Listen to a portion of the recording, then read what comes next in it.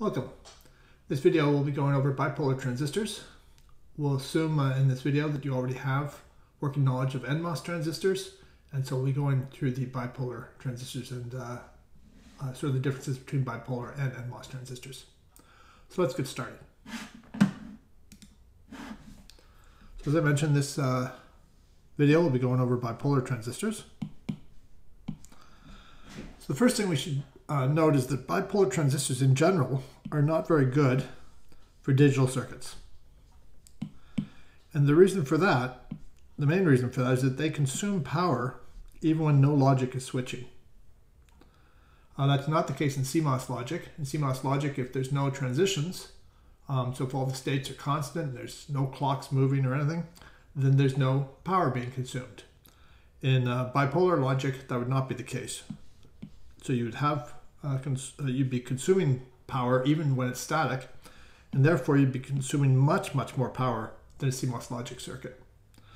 The reason you're consuming power is that there's current flowing into the base of a bipolar transistor, as opposed to a MOSFET transistor, where going into the gate is effectively zero current going into it. And they also don't operate as very good switches, and so they don't work nearly as well as CMOS transistors for digital logic. In terms of analog logic, analog circuits, you find there's good and there's bad. Generally, bipolar circuits have lower noise, lower power, and they're faster than their CMOS equivalent. So for analog, using bipolar transistors could be better. As I mentioned though, however, as a switch, they don't work as well. And there are some analog circuits, like switching regulators and switch capacitor circuits, where switches are very important, and operating like a switch is important, that you can have the impedance, which is very low when it's on, have the voltage across the switch go to zero if there's no current through it. And that's not the case in bipolar transistors.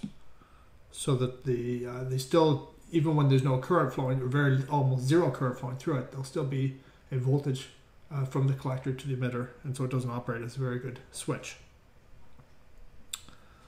Now there is some technologies which are BiCMOS. So they have CMOS technology and they include bipolar transistors.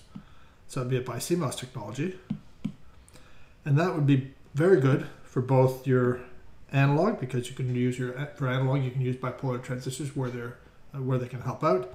And for digital you can use the CMOS.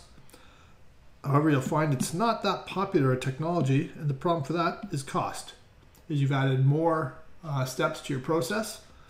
So generally, if you can do everything, if you have an application and you can do that with just CMOS, that's going to, you'll use CMOS, that'll win, because it'll be lower cost. And so you'll find even very modern technologies in CMOS, they generally don't have bipolars included. Some of the older technologies, they did have bipolar transistors included in order to improve the analog performance of the circuit. So you'd see some BiCMOS technologies. It's becoming a little less popular these days. One of the reasons it's becoming less popular is in very advanced CMOS processes. So say 20 nanometer, 22 nanometer, FinFETs, 16 nanometer and below. Your MOSFET FT are even higher than a bipolar FT. So the unit gain frequency that you can operate them at and get gain is actually at a higher frequency for the CMOS in a very advanced technology than it is for a bipolar transistors. However, that's not the case for older technologies and older processes, and so you generally saw that bipolar was faster than CMOS transistors. So let's talk about what are bipolar transistors. So bipolar transistors, we have NPN transistors and PNP transistors. So if we just look at an NPN case, so this is an NPN transistor here. It's a 3-terminal device. There's an emitter, there's a base, and there's a collector. So if we look at a implementation of a NPN transistor, this would be the top view, and this would be the side view. So looking down from the top, we have this arrangement, and looking at the side, we have this arrangement. So what we see is that we have the collector the base, and the emitter. And if we looked at the side view, we'll see we have the collector, the base, and the emitter. And we can wrap this around so we can actually connect it in both locations if we want. We can make a wire connection to the collector here and to here. We can connect to the base in this location and the emitter in just one location here. So where does the NPN part come into play? Well, there's an N part for the emitter, a P minus part for the base, and an N part again for the collector. So what we see is we see NPN, and that makes it an NPN transistor. Of course, for a PNP, it would be the opposite of that. So the first thing you notice is it's not a symmetrical device. As opposed to a MOSFET, there's in a MOSFET, there's the symmetry between the drain and the source. In this case, the collector is a larger area than the drain. What I meant to say is that the collector base junction, which would be this junction right here, is larger than the base emitter junction, which would be this junction right here. So you can think of this as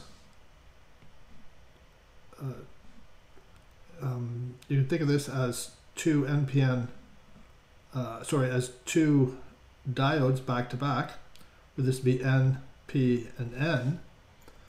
But if you actually put two diodes back to back and tried to do that, where this would be the base, collector, and the emitter, it wouldn't operate as a NPN transistor. And the reason for that is you need to have a very thin region here between the emitter and the collector. So this region that we have right here has to be quite thin so that our current can jump directly from the collector to the emitter and be controlled by the base current. And that wouldn't be the case if you just put two diodes back to back like this.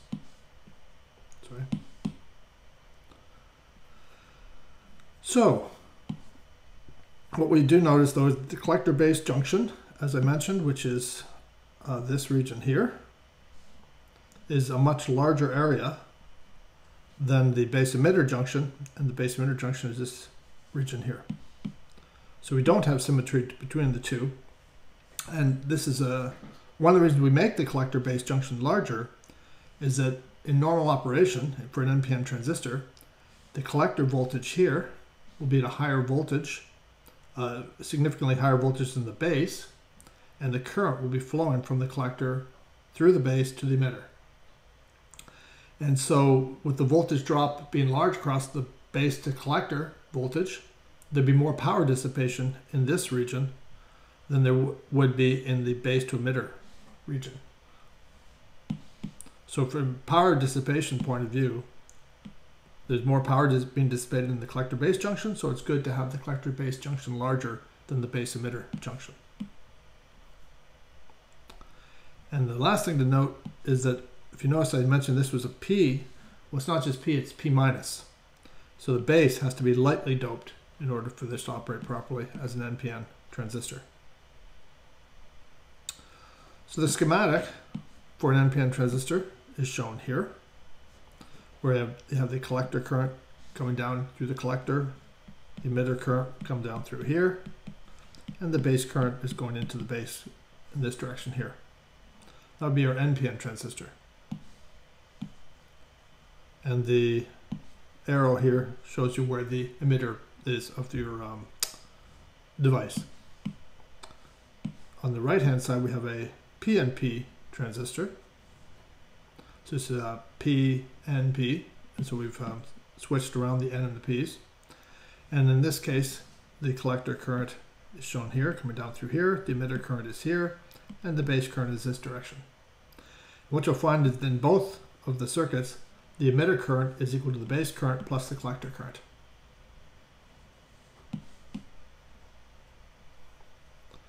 And in this case, the base current in a MOSFET, if you recall, we can think of this as similar to the gate of, in this case would be for an NMOS transistor here. You can think of the base as being similar to the gate, but in this case the base current, the base current is not equal to 0. So I sub B is not generally equal to 0. In fact, it has to be something for the current to flow. And we'll see what that has to be. So just like we had for the NMOS transistor, in NMOS and MOSFET transistor in general, we have the triode region, the cutoff region, and the active region, or the saturation region. In the bipolar, we have 3 regions of operation as well. Once again, we have the cutoff region, we have the active region, and we have the saturation region. So in the NMOS, and this is where a little confusion arises, because in a NMOS or a MOSFET transistor, the active region is also the saturation region. So we call that the saturation region in a MOSFET transistor, whereas for a bipolar transistor, the saturation region is actually more similar to the triode region in a MOSFET. So the saturation region is where you're not using it as an amplifier, just like you don't use a MOSFET in triode region like an amplifier. So if you want to think of similarities, this is the saturation region in a bipolar is similar to the triode region in a MOSFET. The active region in a bipolar is similar to the active region in a MOSFET or the saturation region in a MOSFET. And the cutoff region in a bipolar is similar to the cutoff region in an NMOS or a PMOS transistor. Now, how do you determine which one of these regions that you're in? You determine it by the emitter-base junction and the collector-base junction, and just whether it's forward biased or reverse biased. So if you recall, these look like we have a diode here.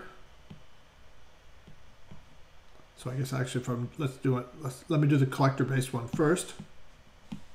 So if we just look at the collector base one, we would have a diode that would look something like this, where this would be N and P, and the voltage across that. Now we're going to consider it forward bias if this voltage V sub D is enough to turn that junction on.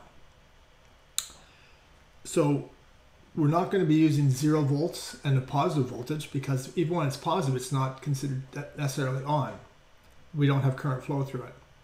So we need a high enough voltage that current will actually flow. So we're going to be define this as we'll say it's either reverse or forward biased. But as I said, don't use the voltage equal to 0 being forward above 0 being forward bias and below 0 being reverse bias.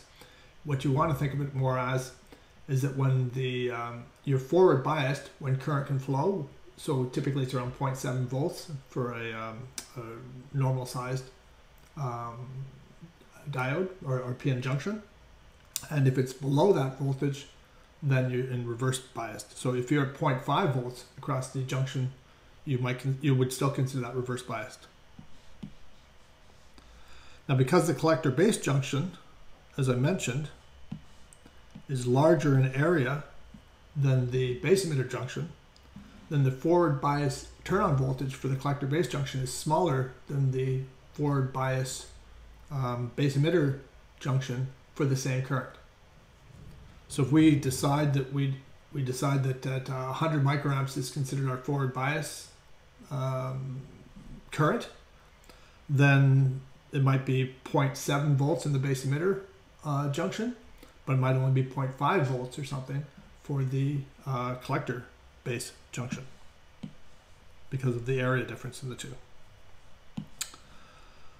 So, as I mentioned, what we're looking for in the 3 different regions is just whether we're forward biased or whether we're reverse biased. So in cutoff, both the collector base junction and the emitter base junction are both reverse biased. We typically think of this as kind of like an off switch. There's no current flowing. We'll see that the current is very small in that case. In the active region, what we see is that the emitter base junction is forward biased and the collector base junction is reverse biased. And that's where we typically would use it as an amplifier. Finally, in the saturation region, we have that the emitter base junction is forward biased and the collector base junction is also forward biased. And we can think of that as kind of an on switch, that we're letting as much current as we can flow through the collector to the emitter. And in this case, I'm defining, which we can use as sort of an approximate number, that's forward biased when the junction, say, is greater than 0.5 volts, and it's reverse biased if the junction is less than, say, 0.5 volts.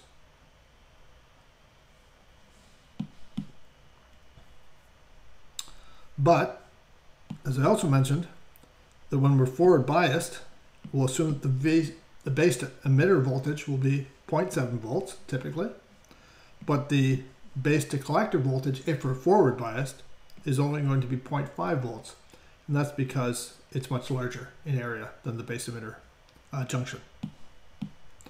And the reason we care about this is this will determine what the collector emitter voltage is when we're in the saturation region, the difference between these two voltages. So if we look in the saturation region, we'll see that VCE is equal to 0.2 volts, which is just 0.7 minus 0.5 volts.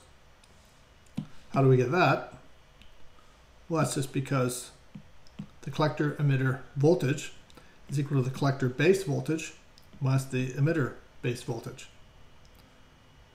If we work through the formulas here, we'll see it's just 0.7 minus 0.5, which gives us 0.2 volts.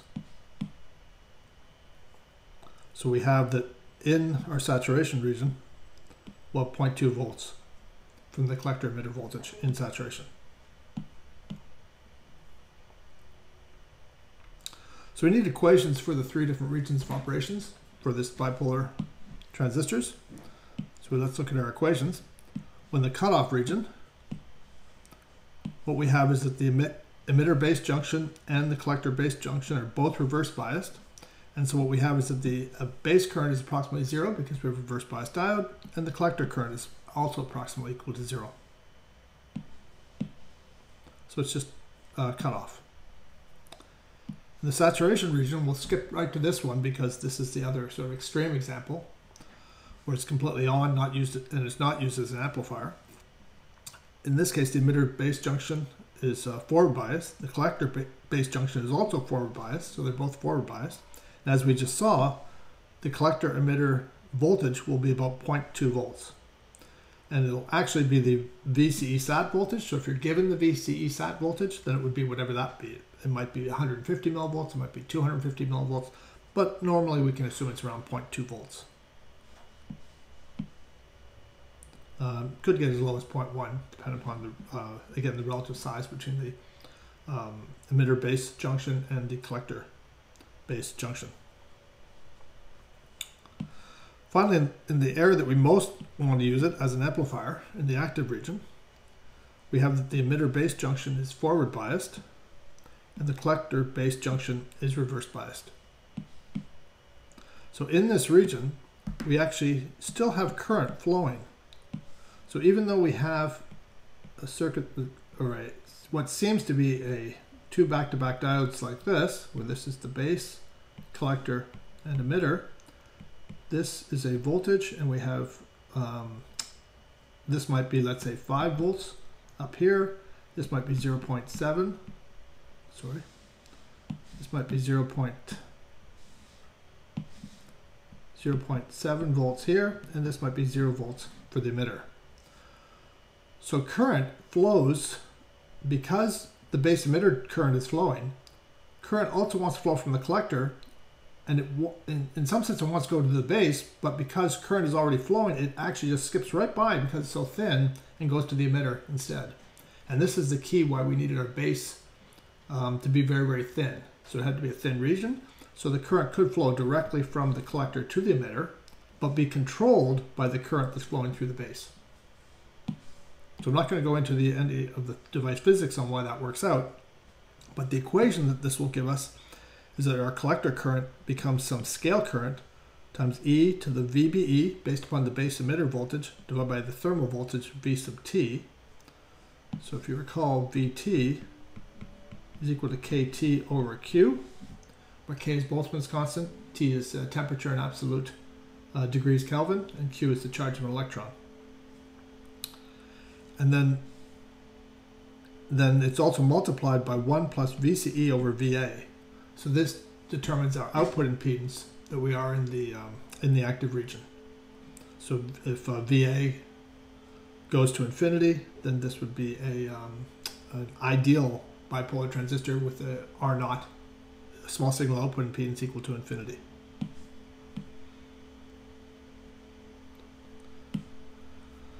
As I mentioned, the scale IS is the scale current, and it's proportional to the base emitter junction area.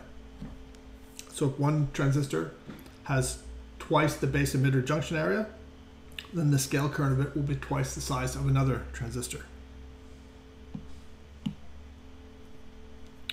As I mentioned, VT is our thermal voltage, and it's equal to KT over Q, which is approximately 26 millivolts at room temperature. And VA is our early voltage, similar to what we saw in a MOSFET transistor, and determines the output impedance of the transistor. So we have our NMOS transistor looking like this. This is our collector current, emitter current, and the base current. And we can see very quickly that the emitter current here is equal to the base current plus the plus the collector current.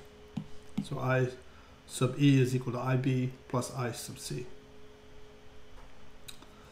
Now in the active region, so we're still in the active region, we can also show that the collector current is beta times the base current, where beta is typically around 100, but it depends upon the doping levels, the base width, how you build the transistor. If it's a power transistor, it will have a lower beta, but typically you can get betas of around 100 for a bipolar transistor. So we see that the collector current is modulated by a base current.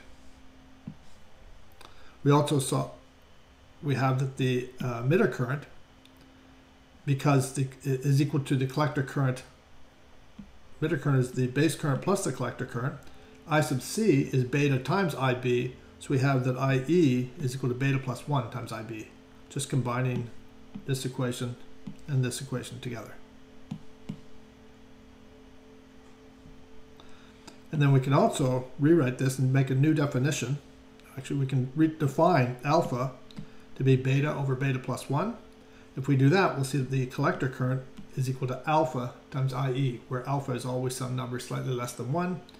If beta is equal to 100, then alpha would equal to around 0.99 for beta equal to 100. Now we need the small signal model for our transistors. And so we have, as before, we have two models. We have the pi model and the T model. The pi model is shown here, and it's identical to the model for MOSFET transistors. The only difference now is that we actually have an impedance here rather than infinite impedance. So we have an impedance R sub pi, which has the voltage VBE across it, and then we have GM times VBE, as we had in the MOSFET transistor. We had GM VGS there, and we have R0, which is the output impedance. In the T model, we have an RE here, similar to what we had in MOSFET case. We have I sub E, and the big difference here is we have alpha times IE. So this alpha is very important, because if alpha is equal to 1, then the current going to this must be 0, because then this current would equal this current, and then the base current would have to be 0. So you can think of a MOSFET actually has alpha equal to 1. But in a bipolar, because alpha is not equal to 1, it's some number slightly less than 1, then this current is a little bit larger than this current, so we do have a base current flowing in through here. And then we have R0 across the collector and emitter. The equations for GM is equal to the collector current divided by the thermal voltage, VT, where VT is equal to KT over Q. RE, this resistor, is given by alpha over GM, which is also the same as the the thermal voltage divided by the emitter current. And R pi is just beta over GM.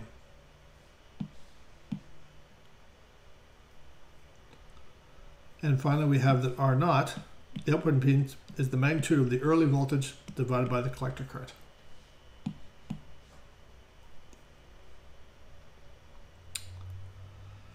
Now we have some impedance rules, which we did not have in the MOSFET case. So we have to worry about some impedance rules for bipolar transistors in the small signal analysis. And what we want to look at is what is the impedance looking into the base when I have an emitter resistance. We didn't worry about this in MOSFETs because the impedance looking into the gate of a transistor was always infinity. But in this case, that's not going to be the case. So our small signal model would look something like this.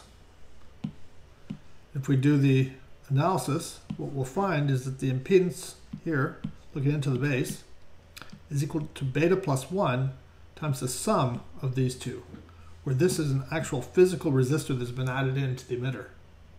So it's equal to beta plus 1 times RE, or RE over here, plus this capital RE here. And so we can also rewrite this as R pi plus beta plus 1 times capital RE, where, as I mentioned, RE is a physical resistor added into the emitter of the transistor.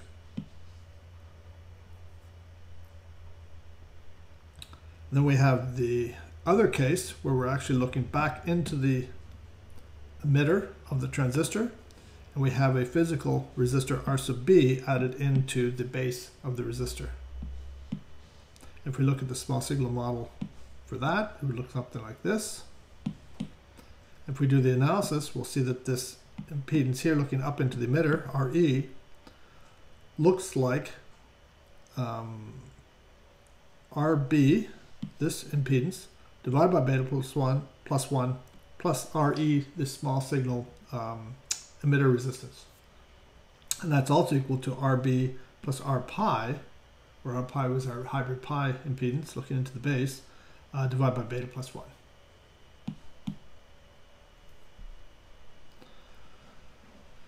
Now, I just want to look at the transistor FT of MOSFETs and for bipolar transistors. So if you recall, FT is where the current gain goes to 1. And for a MOSFET, we had that FT was equal to GM divided by 2 pi plus C divided by 2 pi times CGS plus CGD. For bipolar transistor, we see a very similar equation. So for the unity gain frequency for bipolar, so where the current gain goes to 1, it's equal to GM divided by 2 pi divided by C pi plus C mu. So in this case, C pi, so we'll start with that one. C pi is the base to emitter capacitance, and C mu is the base to collector capacitance. So this is similar to the C gate to drain capacitance in a MOSFET, and this is similar to the gate to source capacitance in a MOSFET.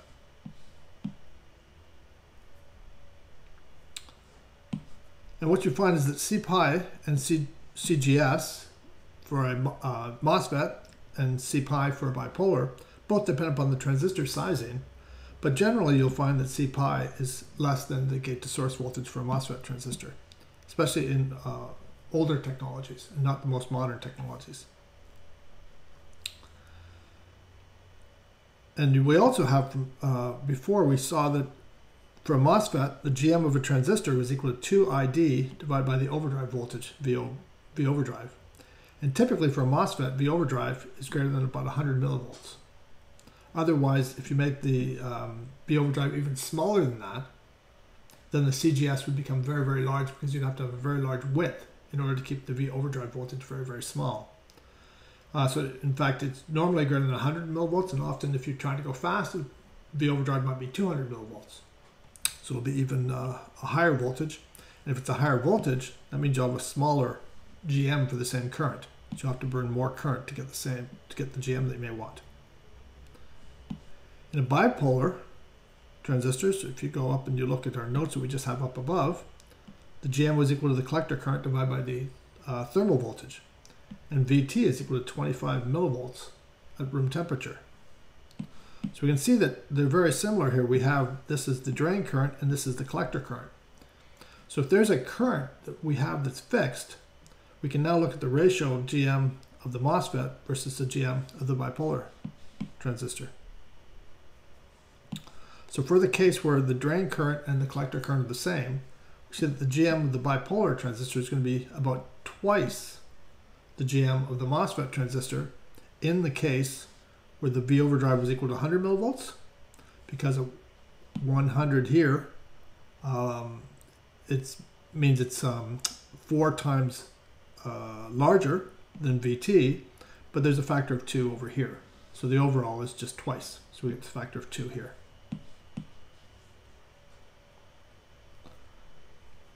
And because we also see that C pi is less than CGS, we see that generally the FT of a bipolar transistor is higher than the FT of a MOSFET transistor. That was certainly the case in older technologies. So what that means is that you can have a faster circuit if you're using the same power in bipolar transistors into analog circuits. Because your FTs are higher, you can potentially go for make the overall circuit faster. Now you can also trade that off, and you can say, well, look, I don't need it to go faster.